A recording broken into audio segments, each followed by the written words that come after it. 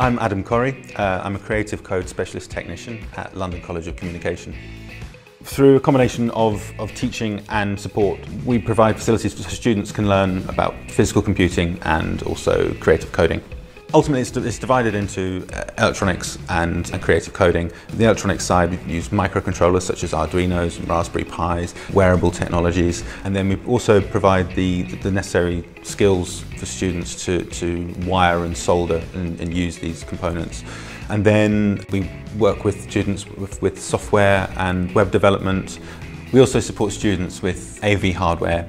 All of our technicians have a background in engineering or creative arts, and we have a vast industry experience between us.